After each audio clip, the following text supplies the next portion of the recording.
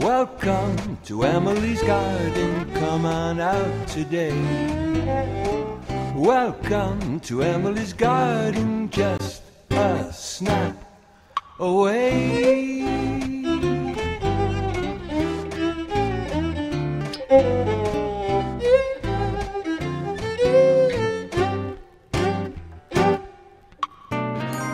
In this place, life is celebrated. It's the place where dreams are cultivated. Welcome to Emily's garden, just a snap away.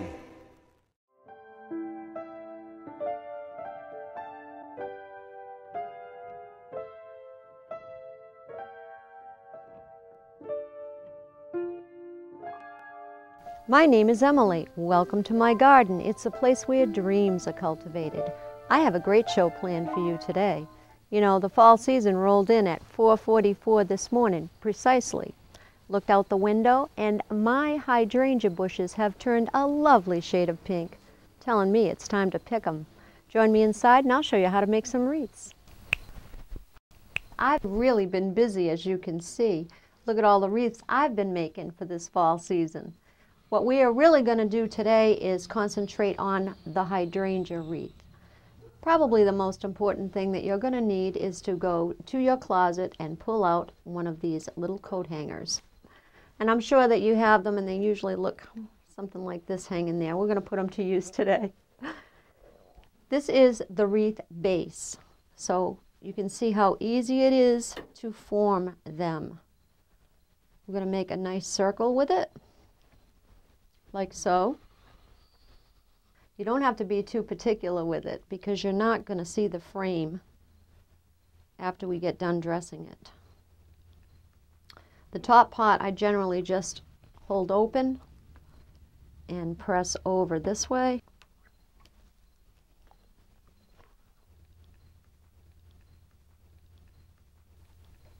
So you end up with something like this. You can make it any shape you want. You can make it into an oval, quite simply by just pressing in the sides, or you can make it into a rectangle. Why would you want to make a rectangle, you ask? Well, sir, you can easily cover a frame and have a really nice antique looking piece made with your hydrangea pieces. Let me get back to this.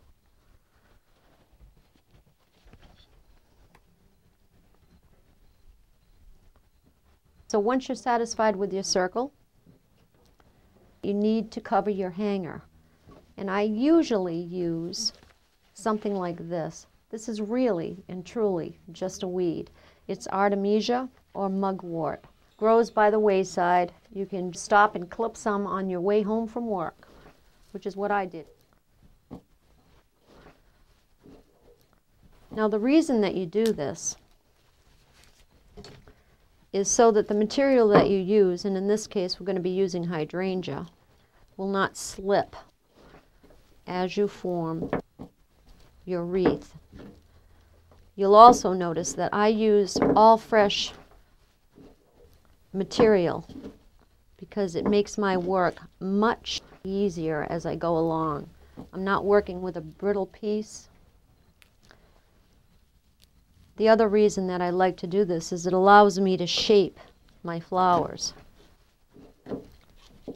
as I go. So again,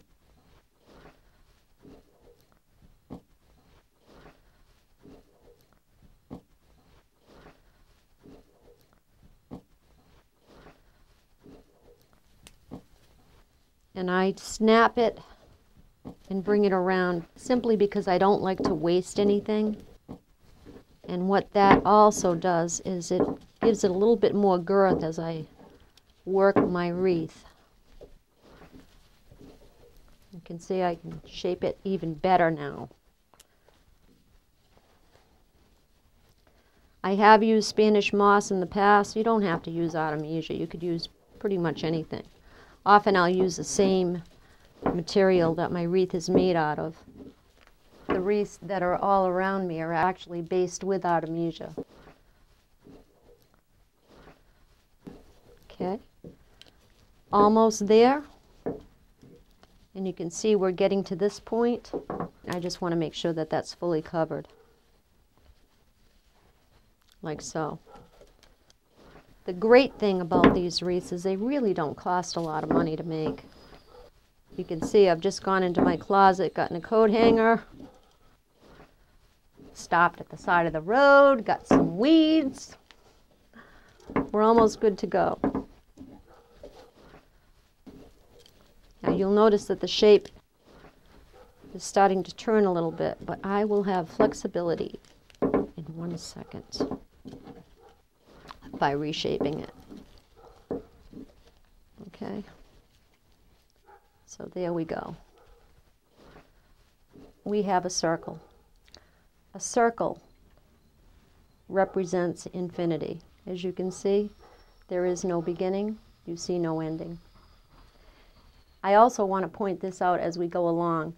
If I flip this over, you can see how much more uniform this looks. This really shows professionalism when you finish your wreath. You will not have any of this white showing. I've flipped it, and this is what I'm going to work. Let's talk a little bit about the hydrangea. Hydrangeas were brought to England in the 18th century, and in no time at all, their popularity spread like wildfire throughout Europe. Hydrangea paniculata grandiflora plants are flowering deciduous shrubs. In other words, they decide to shed their leaves in the fall. Hydrangeas should be planted in areas that receive morning sun and afternoon shade. They come into flower in mid to late summer and last a long time. The flower heads will take on a pinkish color before fading to tan or brown for the winter. Pee Gee hydrangeas will grow anywhere from 10 to 25 feet in height. The paniculata is the only hydrangea that can be pruned into a tree form. If you have a hydrangea shrub that you'd like to train to be a hydrangea tree, begin the process in spring by selecting the straightest stem. This will be the trunk of the tree hydrangea. Prune out the other stems and continue to do so in future years. Just stake the selected stem to provide temporary support. The hydrangea does have medicinal purposes. Native Americans used the bark of the hydrangea to ease muscle sprains and burns. It is still used today in alternative medicine as a tonic herb. The hydrangea has magical properties according to folklore. If a witch put a curse on an unlucky person, the hydrangea could be used to break the curse. The name paniculata comes from the fact that many of the blooms are panicle-shaped, or somewhat cone-shaped rather than ball-shaped. Many paniculata blooms develop a lovely pink shade as the blooms age, extending their beauty well into fall. You can see that I have some lovely blossoms. In the fall, the paniculata grandiflora, or Pee Gee hydrangea, will begin to start to turn color. The colder the weather, the more pronounced the color will become on the hydrangea. And it being the first day of autumn, I had to go and take a look, and guess what? They were ready to go. The other thing that might do it is if the plant is stressed. I'd also like to mention that within the word hydrangea, you can hear hydrate. They really do require a lot of water. So if you get a really hot summer, just make sure that you give those hydrangeas a little more water. Once they're planted, they're usually pretty carefree. I have a nice panicle of hydrangea flowers here. Pull off one. And again, these are fresh. So I will begin. I haven't cut my wire at all. And so we go. Start wrapping this.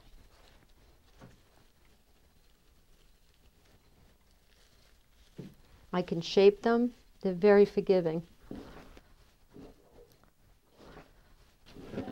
There are a lot of varieties of hydrangeas out there. I wanted to center on the Pee Gee hydrangeas, but you can dry the macrophyllus, endless summers, just lovely. You can see that I'm shaping as I go. I'm going to make these a little bit wider. Now the great thing about the hydrangea that I discovered just last year is that they can be spray painted. How pretty is that?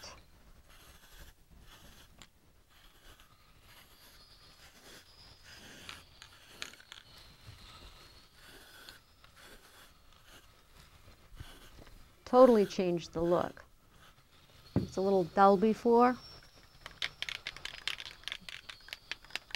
Add a little green, just a tad.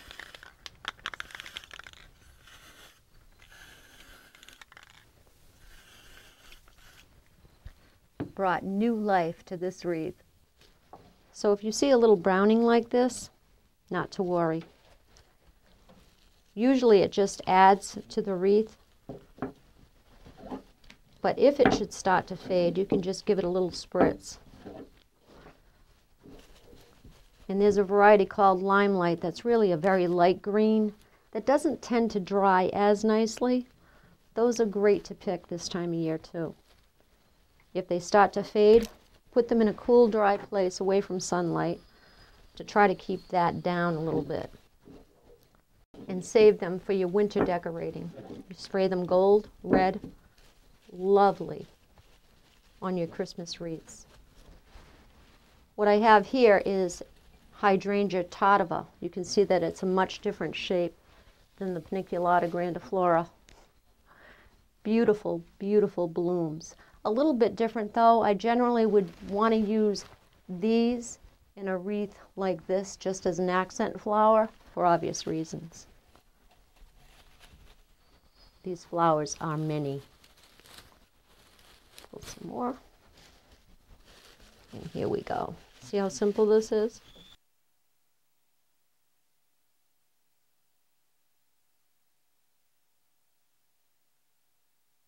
So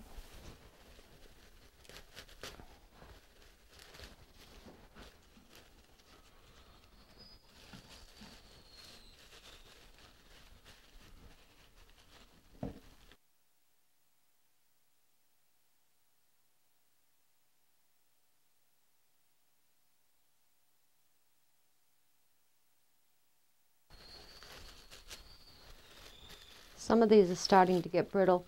Now this is a little bit much for me, so I'm just going to take and remove it. And when I say a little much, a little bit too much browning.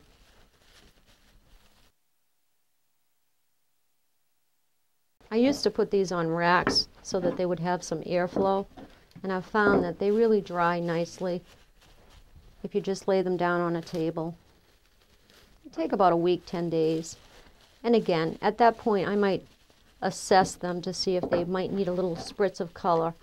And I was able to find a really beautiful shade of raspberry and a light green that just blended very well with these flowers. And again, we're not using the stems, just break them off like so.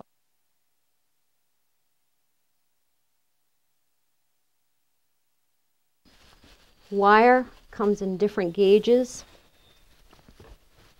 I have a tendency to pull my wire quite tightly, so I try to get a little bit of a thicker gauge if I can, simply because I've been known to snap my wire. And it's okay. I mean, you can just rework it, but I try to do it all in one linear.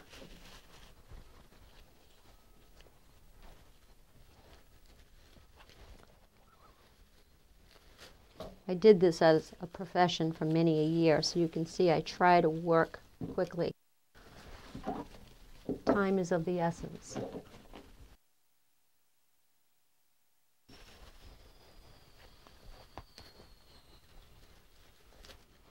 I've seen people try to toil with these when they were dry to make a wreath. Just not a good idea. They're very brittle, very, very brittle when they dry. Again, they will keep for a long time. Colors may fade and you can paint them. You can also spray them with a hard-to-hold hairspray, which will help to keep them intact. But they shouldn't really be jostled around a lot. And of course, if they're on your wall, they're not going to be.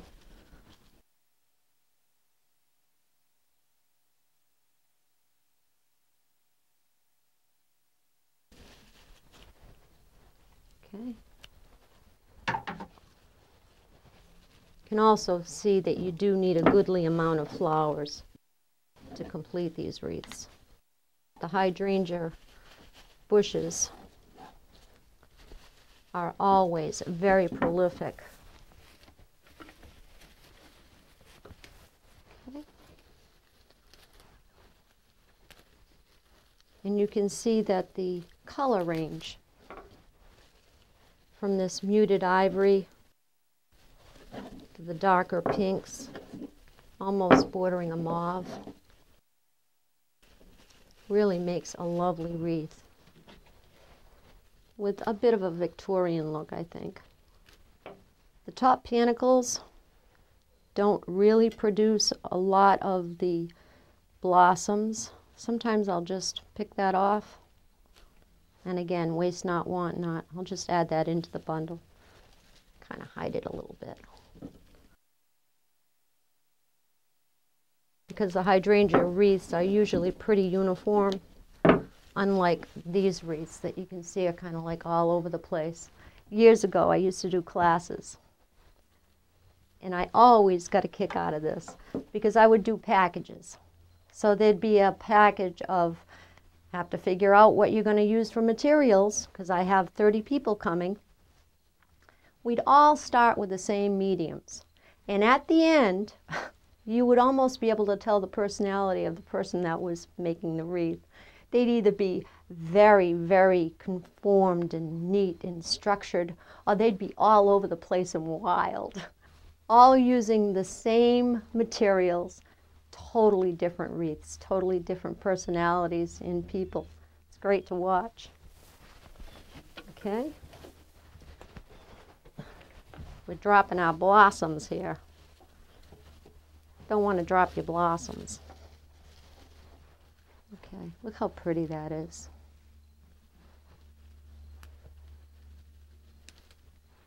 I love the fall.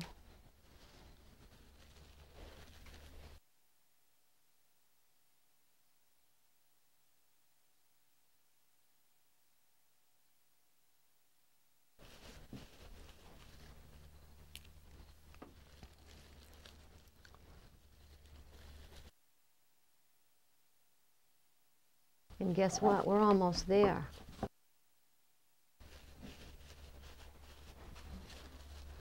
This one, you can almost hear it crackling, starting to dry. Still has enough flexibility, so I'm going to put it in there. Now, I actually picked these about 4 days ago, and I put them in a vase because I knew I was going to do this for you today. That one apparently was not in the water.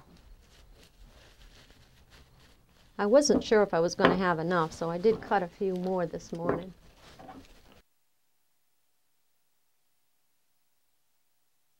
And looky, looky, it looks like we are going to have enough.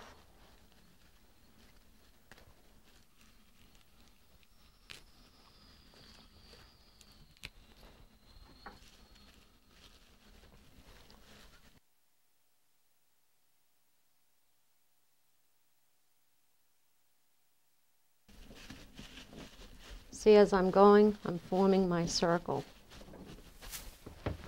And again, the same can be done if you're doing an oval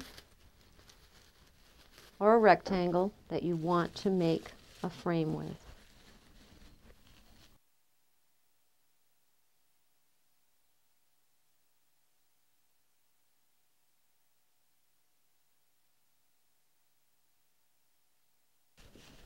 See how I'm nicely covering the metal frame.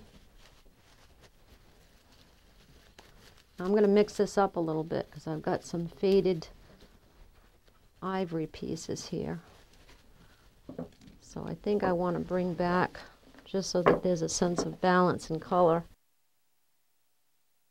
some more mauve tones to run throughout. See what I have left. Voila.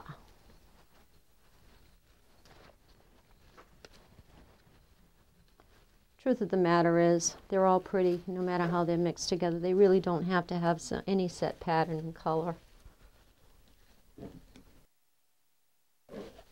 And again, you can do the same thing with the Max, the Macrophila or the Endless Summer varieties. I wouldn't really recommend that you did them fresh though, because they really need to be picked at the right time in order for them to dry correctly. These are easy. You know, when they've turned to the crimson mauve color, that they're ready.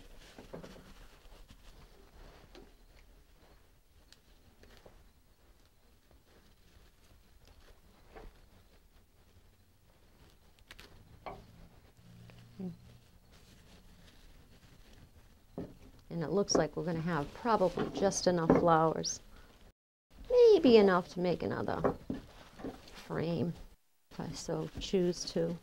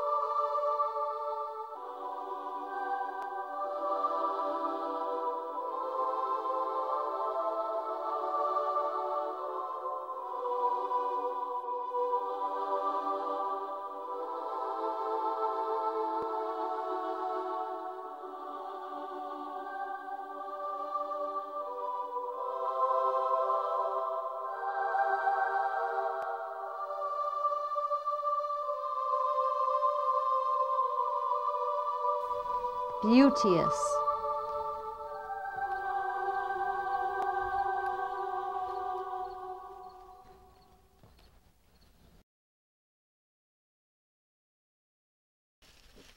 Clear out some of this debris so you can see how we end this.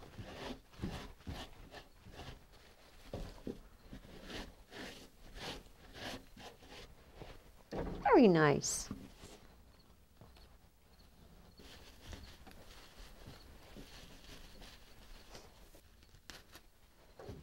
So for the last piece that we put in, you can see that there's just a tiny space there. And again, we see no beginning, there is no ending, infinity. What we're going to do is just pop that just like so. My thumb is actually covering the stem, so I know where to wrap it. Not even looking at it. Little puff here. Voila, we have achieved hydrangea wreath. See how the back looks finished? We've covered the whole coat hanger.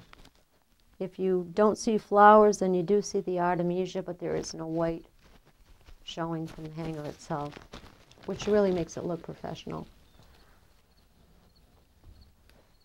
Make sure that I secure it.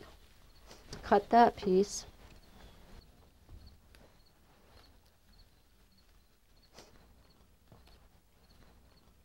And again, I used to in the old days just put this on a screen rack to dry so that there would be airflow. But I've found that you can just hang them up and they'll be fine. Generally in a cool, dry place away from sunlight. And I do use pipe cleaners as a hanger. I would put a pipe cleaner right through the rack so that it's ready to hang.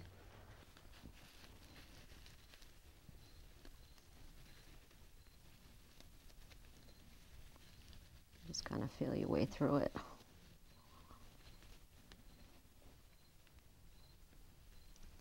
A lot easier on the hands than wire.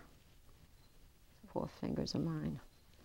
Then what I do is I hide that piece, twist it, and you're good to go.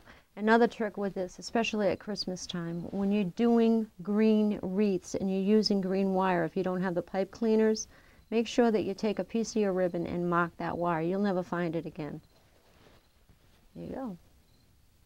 And I'll show you a couple that I have done. You can see how pretty they all are.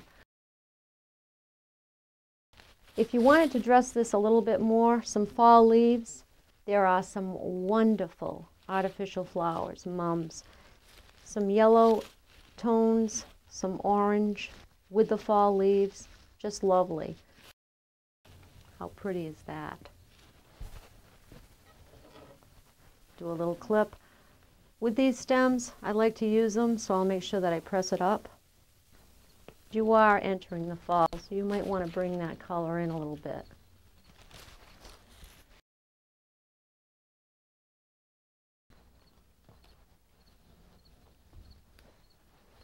I would like to show you this. How cute is that? All I did was pick up a frame.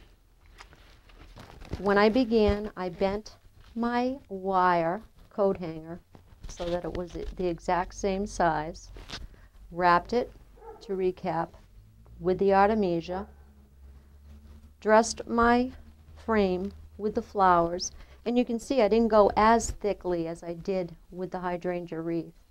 And now I have a beautiful piece. I can insert a picture or use for a sign at Farmer's Market, where I'm going to sell all of these. I had a great time today. We part until we meet again. See you next time here in Emily's Garden.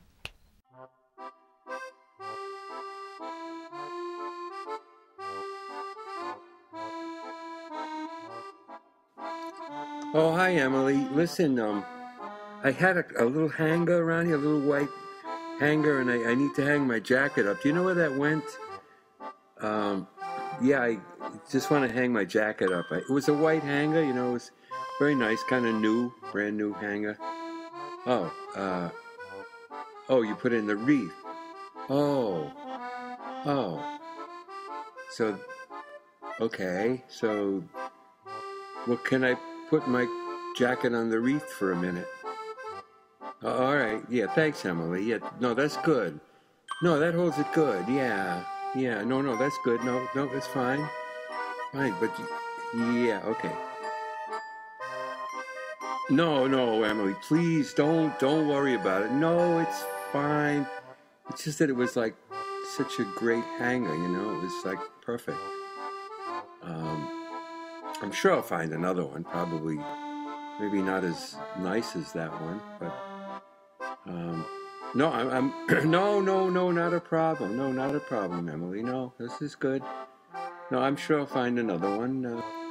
Oh yeah, one other thing. I had some flowers, you know, those hydrangeas. Do you know? I had a nice little pile of them for my grandmother who's in the hospital right now. Oh, okay.